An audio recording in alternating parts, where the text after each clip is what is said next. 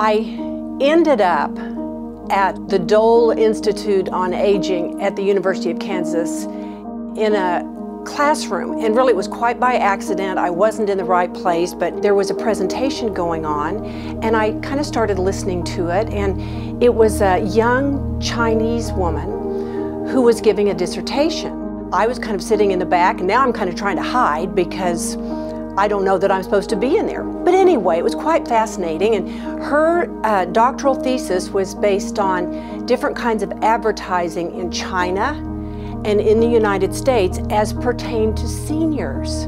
So I did get fascinated. I wanted to know what she was going to talk about.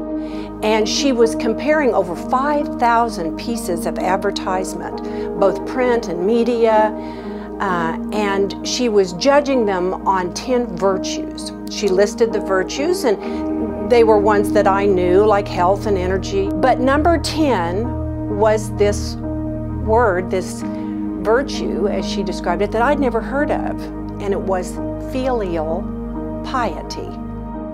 Well, I didn't know what that was, and I assumed probably the rest of the people in the room did, so I kept my mouth shut. But pretty soon one of the professors said, "Excuse me, what's filial piety?"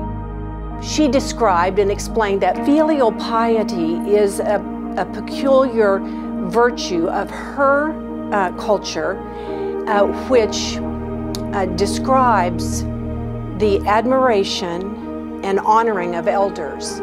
The Chinese symbol for it is beautiful. She showed the symbol. It is a symbol for an adult and a cradle, and then right below that is a symbol for a child. And what it depicts is a child supporting the elder. And I thought, what a beautiful thing. I don't think they're having over-the-hill parties there where they have black roses and black balloons and everyone's miserable because they're getting old at 40. No, I think they're having just getting there parties. When the older you get, the more admired you are. When you live in a culture where elders are admired and respected, then wouldn't you be a little bit more excited about getting old? Filial piety is something that our country needs. Our culture needs to admire and respect elders, and it's high time.